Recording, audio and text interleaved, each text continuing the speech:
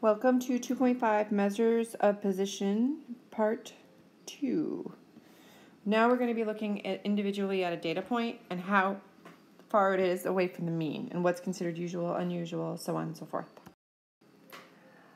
A z-score represents the number of standard deviations away the data point is from the mean. So we're going to talk about this a little bit in more length, not a little bit, a lot in more length in class. But basically, when we've got a normal bell curve, the mean, let's go with x bar, is right in the center. There's no deviations from that. The mean is just the center. We're going to move away from the mean. So here we have a z-score of 1, 2, or 3. And then we have a z-score of -1, -2, or -3. So what we're going to be doing is using the score of the data point that we have to determine how usual or unusual our data collected point is. So if it's 1 away and even 2 away, it's considered usual. When you start getting scores that are between 2 and 3 or -2 and 3, you're starting to get to be unusual. And then when you get up here, you're just very, very unusual. So the majority of the population is going to be within the 2 standard deviations. But the closer to the average a score is, then the lower or the closer to 0 the z-score will be. And again, we're going to talk about this in more length in class. So the z-score is just a measure of position. And here, our population average, mu, is 66.40. So if you have a z-score that is a little above, okay, the mu would have a z-score of 0. If it's a little above, it'll probably have a z-score around 1. If it's way above, it could have a z-score of 3 or greater. Going the other way, if it's a little bit below, you're going to be under the average, so you're going to have negative values. And the further below you go for a data point, the larger the negative value of your z-score. I know. Let's see what this all means and put it to good use. Okay. So the way you figure out what your z-score is you're going to take your data point, which is x. You're going to divide it by the mean for the population or for the sample, and you're going to divide it by the standard deviation. So I like to write my formula kind of up and down. It's x minus mu divided by the standard deviation. And using grouping, the numerator has to be cleaned up first or simplified. So in this situation, it looks like we want to know what this data point has for a z-score. So we plugged 68 into our equation, and we subtracted from it the mean. The mean is our mu. And then we divided it by our standard deviation of 3.95. And when we did that, we got a z-score equaling 41/100ths or 0.41.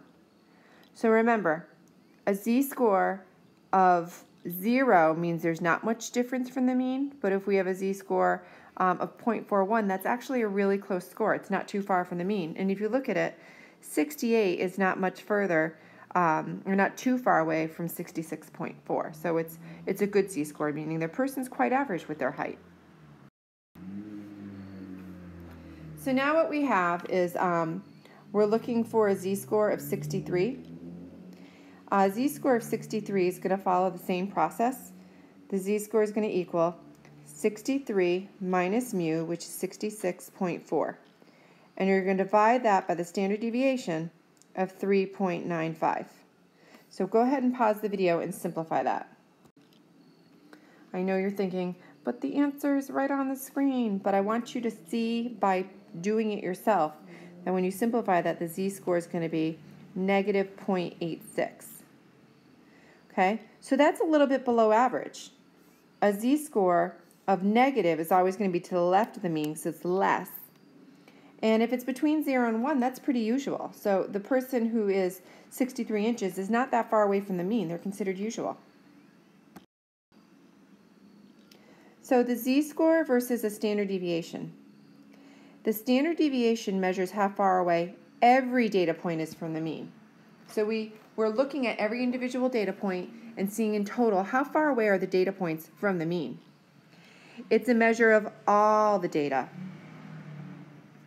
In comparison, a z-score is a measure of how far one data point is above or below the mean. So it's a measure of only 1 point. So although we're using the standard deviation in the calculation of our z-score, it's so we can take that one data point and see how does it deviate or how does it compare to all the other data points. All right, comparing different z-scores from different data sets. The table shows the mean heights and standard deviation for a population of men and a population of women. Compare the z-scores for a 6-foot tall man and a 6-foot tall woman. Assume the distribution of the heights are approximately bell-shaped. Okay, so just remembering, the average z-score would be 0, so that means there's no deviation from the mean. Then we have 1, 2, 3. Then we have -1, -2, and -3. So we're going to compare each z-score to see which one, how they relate to each other, essentially. So we'll start with the first one for the men. Z equals, the data point that we have is that they are 6 feet tall. So 6 times 12 is going to be 72 inches, because we're dealing in inches here. So 72 minus 69.9 divided by the standard deviation of 3. And I'm getting this information from here in the 6 foot. So pause it and simplify it.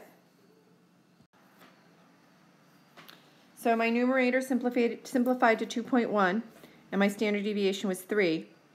And when I simplified it, I got 0.7 as a standard deviation. So that means for the men, this person right here who's 6 foot tall is about 0.7 above it. So if you think about it, the average man is 69.9 inches tall, and we're comparing a man who's slightly taller than that. We would expect the z-score to be slightly higher than the average, so slightly higher than 0. So the z-score is 0.7. Let's see how the women fare. The z-score is going to equal, the woman is 6 feet tall, so 72 inches. Now, if you're looking at it, look at the average is 64.3, and the standard deviation is only 2.6. So my expectation is that a woman being 6 foot tall is more unusual than a man. So simplify your numerator and divide it by your 2.6. I'm hoping you're doing it as I am as well. So I get 7.7 for my numerator and divided by 2.6, and I get a z-score of 2.96. Okay, so we're talking way over here for a z-score, 2.96. Now remember, anything between 2 and 3 is unusual. Above 3 is very unusual, and look how close we are to 3. So I'm sorry, but if you're a woman and you're 6 foot tall, it looks like your height is quite unusual versus a man who's 6 feet tall is considered usual. It's just a slight deviation from the mean. So that's how we use our z-scores, and again, we're going to use them a lot more in class, so I'll see you soon.